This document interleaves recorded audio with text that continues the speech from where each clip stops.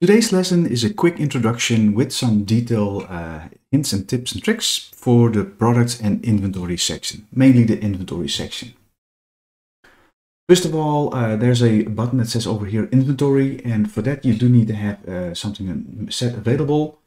If we go to the admin section, application-wide shared features, system settings, there's a section that speaks about the inventory over here.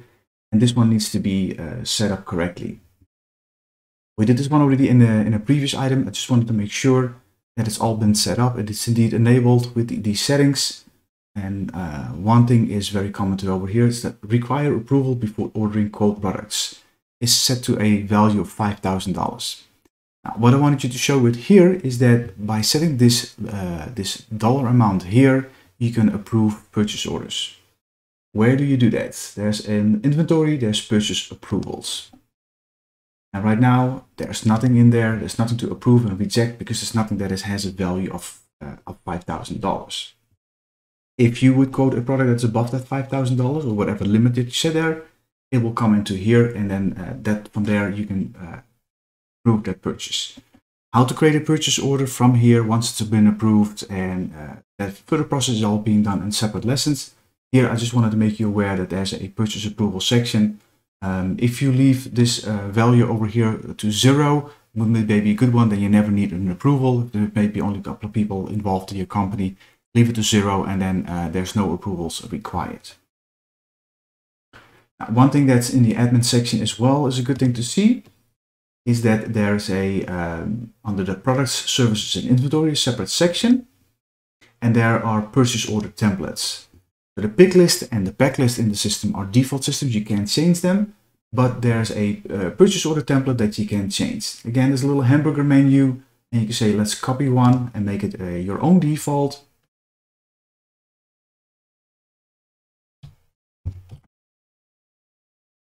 We make it the different defaults, and we leave everything in place, but we can make some modification that we do it, for example, on an A4. We want to change the PDF format name. We can change it also over here. And those are the little bit things that you can modify. You press save. Now this one is made the new active one, and that gives you kind of the same screen as maybe what you've seen already in the lessons for your invoice templates and for your quote templates. This kind of works the same thing too, so I don't have to go into too much detail. I just wanted to show you where it is. You can change the header by clicking on edit. You can change the top of the purchase order by going into edit, and purchase order body in edit. And also here. So once you have more knowledge about changing the quote templates and changing the invoice templates, then probably at that time you will be working on the purchase order templates, and that's going to be pretty simple. Of course, you need a little bit more explanation. We can always help you. Go to our Facebook group, and I'll be happy to show you how to further edit this particular one. Make sure that at the end you always press the save and close button to make sure that's being saved. And now you have the Autotask default, you have the different default, and now you have more options, and now you can make this one as your default as well.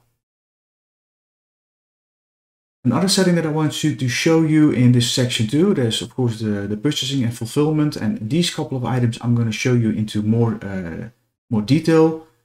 The one that I can also show you purchase order history, but again it will be popping up in other lessons.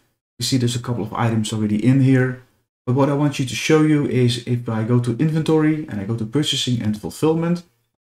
Right now, there's already an item that's being showed as needing to be purchased. If you say, hey, I don't need this one, I can select this one, and there's a button bypass procurement for selected items. Sometimes you don't need to buy it through a purchase order. You either way have it already in stock, or there's another reason why you don't need to buy it. And the system gives you there an option to bypass the procurement. Now, by default, that is not a system setting that is being turned on. I'm going to show you a separate page where I can show you that on, in this case, the security level, even the system administrator, by default it's not on, but I had to enable this checkbox over here that says other permissions under the inventory section that says can bypass procurement. And I do recommend the person, if you guys are going to work with the inventory, the person who's going to work with the inventory, to have this particular button available, because there's some items you do need to do indeed do a bypass the procurement. So make sure that you enable this on the person that does the inventory, the purchasing. Press save and close, make sure that is here, and that once the user gets out of the system to log back in, and then that feature is enabled, and then once here's items listed, then you can do the bypass procurement for those selected items. It's a straightforward process. It basically tells you that it will cancel the purchase order for that. There's no purchase order to be needed, and right away it ships and delivers the items to a particular client. I think that's all for a general overview of all the items that are in the inventory model with a couple of tips and tricks.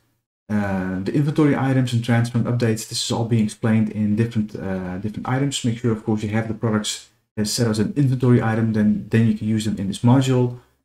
There's the approvals and fulfillment. This is all being explained in separate lessons. And in the end, you still also have the reports section, whereas on the inventory, you can export even purchase orders to XML. And that's kind of a little bit basic. As you can see, it's nothing here, and the global node search. So reporting section for inventory is very limited. Be aware of that. It's also difficult to track inventory if you have a initial count and then you have some modifications. Apparently that the initial count is not being used into the inventory tracking. So be aware to really maintain that inventory in the correct way. Also do physical inventory checks. You can easily modify the inventory, but it's not a full-blown inventory system that has a perfect tracking and you can see all the reports. There's not too much reports. We can do them in live reports, but again, that would be a separate lesson.